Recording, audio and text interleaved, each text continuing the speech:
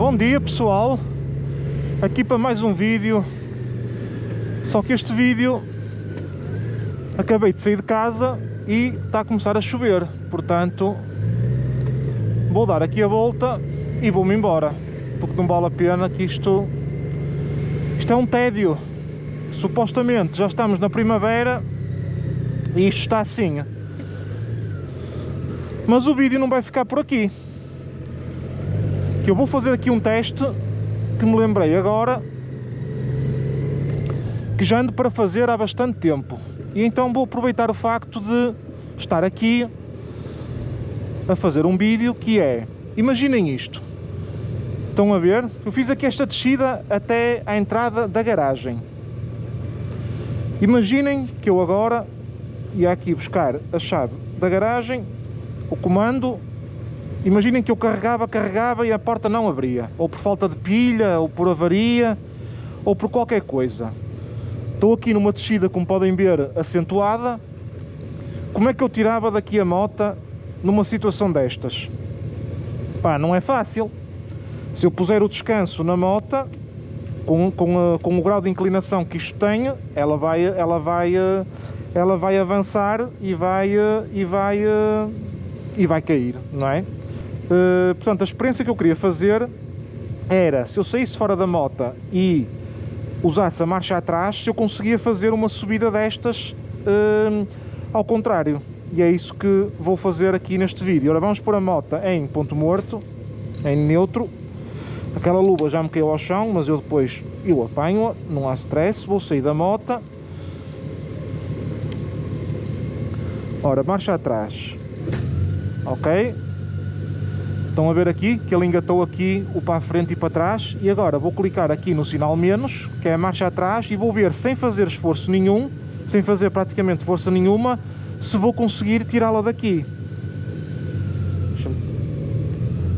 É ele que fiz, na boa.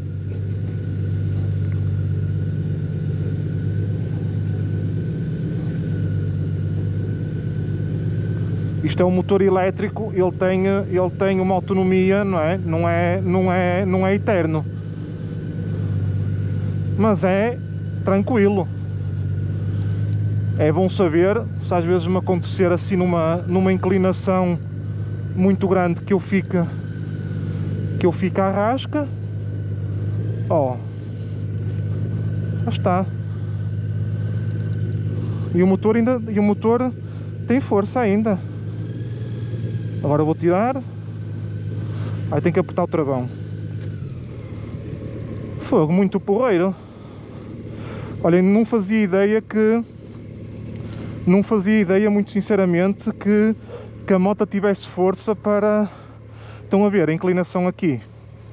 Não fazia ideia que a moto tivesse força suficiente para conseguir trazê-la praticamente sem esforço meu nenhum, trazê-la aqui para a parte de cima. Pronto pessoal, fica aqui um teste. Já agora, a marcha à frente também vos posso mostrar. Só chegar aqui um bocadinho atrás. É a mesma coisa.